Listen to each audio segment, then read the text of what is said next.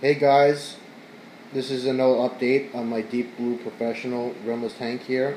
If you've been following my updates on my tank, you can see right away there's major changes that happened in my tank for the worse, mainly because I put this product, Ruby Reef Rally, in my tank. Unfortunately, my pH probe on my controller, it just needed to be recalibrated, and unfortunately it did not pick up my pH dropping below to 7.8, and at that time I lost a handful of coral, and my clam, just the stress alone, I seen it perish in a few days after, which was the last one to go through the pH drop. My xenia colony that had grown for 2.5 years completely perished. Actually, this piece, it was through a trade for my sun coral, and only one stalk actually survived the transfer. I did buy this four-headed frogspawn that's green with, I think, little purple tips. My plate coral, if you've seen my one of my overstock video that I just purchased, that perished right away, along with my yellow gorgonian, which was open pretty much most of the day. It was a really cool sea fan, really hard to get, and it was photosynthetic. Unfortunately, that perished and melted right away. I just didn't know, maybe because it was the newest one, but my purple sea fan here, or gorgonian, survived, and it's still kicking after 2.5 years. My rose bubble tip anemone still doing good. So even with the pH drop, I know anemones are not supposed to be the easiest out there, but this guy is still doing very well. As you can see, it has a nice little bubble to it. It has like that watermelon color to it with the green on the base and the red on the tips.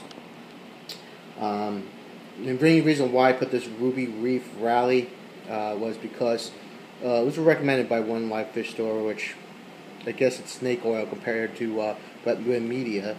But as you can see, my borbonious here has a mark on him. And I actually, if you look at wet media, you actually can see the email I sent them, and they posted the pictures and the response. And just say it was physical trauma. Could have been a bite mark. Could have been one of my clownfish, because they look like they're about to have babies. They're not too aggressive with my fish with territory-wise, but I do see the male chase my flame back here once in a while once he's on the overhang. He's not aggressive, super aggressive, but you know, again, the clownfish are the most aggressive fish in my tank, and they're not really aggressive. They're just, you know, probably going to have babies soon, I think. The female is always on that frogspawn, which is, I wish to go to the rose bubble, but since they're tank-raised fish, you know, there's always a gamble that they don't host, but this is what they like, and that's where they're going to stay. So, again, there's just terrible, you know, downfall of my tank. Things are still kicking. I mean, my frogspawn and torches and hammers, they didn't get affected. I did buy this Monty right here, this cap here, so hopefully it starts growing. I got this cool coco worm. I got this, it's like an orange, I say orange reddish color. And then I have, again, the pink one that's doing well. If you see this big pile of sand, and I put some rubble here, I got a new addition in my tank. Hopefully he can show his face.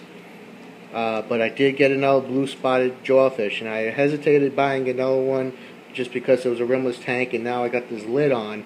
I decided to get another one. I know it's wreaking havoc. I have to blow sand off this rock every day just so nothing gets covered. But while it's making its new home, it had found a nice spot in between these rocks. It's going to be a cool addition to my tank. I do love the blue dot jawfish. They're just a cool species. They interact, the way they look. As you see, some sand was getting thrown there. Maybe if, let me see here, this goby still doing good. I don't know where the sand's coming from. It usually hangs around the top there. But the yellow sponge, that's another thing I did lose, just talking about the sponge here. It fell apart in a lot of spots. I mean, I still have sponge all over this tank in different areas, but the main loss was over here that I showed in one of my other videos, but it seems to be slowly to recover, so hopefully it starts growing again. Sponges are considered a hard thing to grow in tanks, and it seems to be pretty good in my tank. As you can see, I have blue sponge all over the place that's growing. I just put a little piece and it just expanded. So again, the borbonious is going to have that mark for him probably along, for the rest of its life, but there was no infection. That was the main reason why I put that rally in, just because it was supposed to stop fin rot or kill flukes or whatever, and it's supposed to be reef safe. Unfortunately, like I said in that video that I did my the review on it, it just didn't really have no real effects to it, and it lowered my pH, which I lost a lot of expensive coral. The guy from Wetland Media, Bob Fenner, he said that it's snake oil. So, guys, if you're looking to put something in your tank, I mean, do your research. I mean, I try to do some research. Sometimes Wetland Media, it's a great website. Sometimes it's just a little too hard to scan through it to find out exactly everything. As you see, my mandarin, he loves to go against the window when I have the light on. He sees the reflection, thinks it's another male, and he starts flashing. Flameback angel's still doing great. My eel's doing great as usual. I have the borbonious still eating off the stick, krill off the stick. I even have my blue striped pipefish, the little guys that are floating around my tank. You can see, I don't know if you caught them below, it was not in focus, but they eat the krill off the stick. They'll go, at least the male does. The female's more shy, but the male, he's more bold, and he eats off the stick, like my other fish. My butterfly will eat off my hand with the krill. Borbonious not yet. The jawfish eats the krill off the stick too as well. Hopefully he pops his little head out. I think he's just working on his burrow, because I see sand get tossed here and there. And let me see if I can get a good angle. Maybe it's...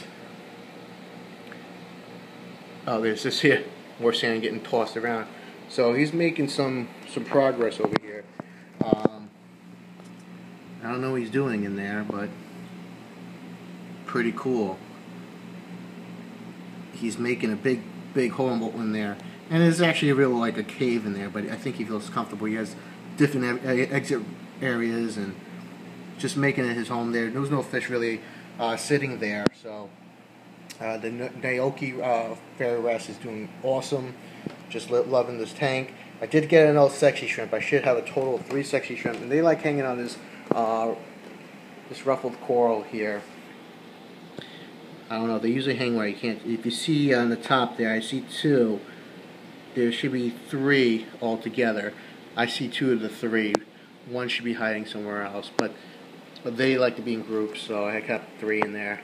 It's a good number to have. And that's it so far. My updates, my tank. Again, disaster struck my tank, and unfortunately, sometimes it happens in a hobby. You're going to have a mini crash or something. And normally I hate putting things in my tank, but I was just worried about this fish. He's still very healthy. Based on the feedback that I got from the Wet Media crew, is that the fish will be fine. He's just going to have a little scar on him, unless it heals. But the way it looks like it's going to be scarred for the rest of his life. But as long as he's healthy and swims around and is happy in his tank, I'm pretty good with that.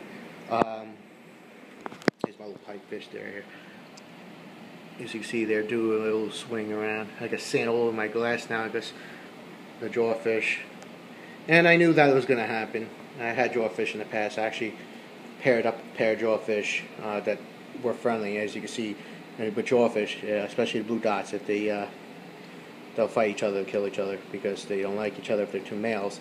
And I was able to successfully have 2 in the same tank, and 1 was introduced maybe about 9 months later than the other one. So just one of my favorite cool species, but they are jumpers. And if you're going to keep one of these guys, make sure you have a tight-lit tank.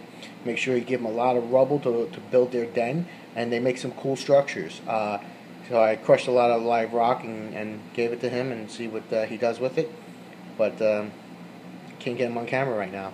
Before he hangs out all day, but right now you can't get him on the video. So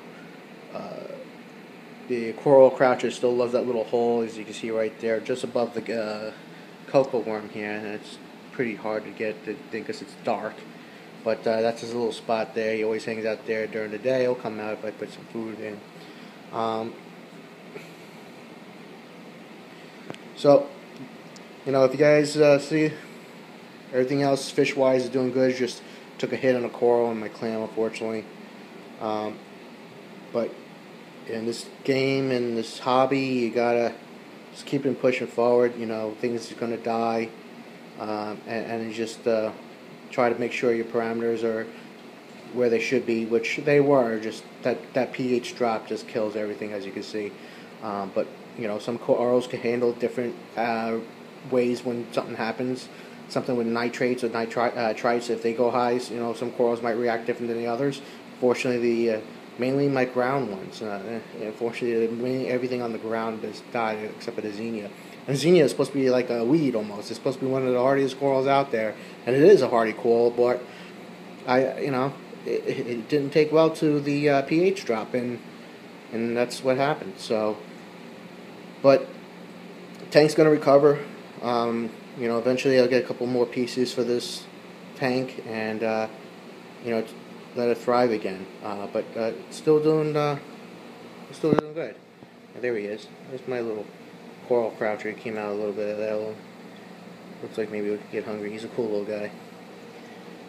Alright guys, for my next update, you know, hope your tanks are doing well, and just hopefully you see these videos, and you know, be careful what you put in your tank. And usually I am, but I just got nervous, and we all do, about if a fish gets sick. So we try to do the best we can. So it is what it is, but you know, looks like everything will be okay in the long run. Alright guys, I'll see you soon.